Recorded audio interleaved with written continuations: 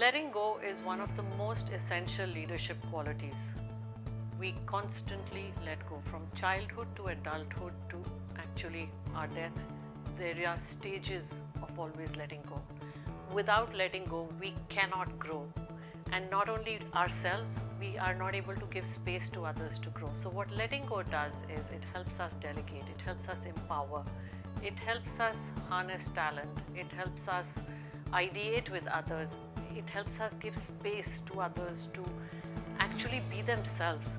It takes courage, it's a constant risk, but it is the most required quality of a leader. You know, the image that comes in front of me is of a sailboat. Light, free, and it actually flows in the water because it sheds all the weight and knows how to sail with the tides of time. And that's what letting go is for a leader. Being free like a sailboat.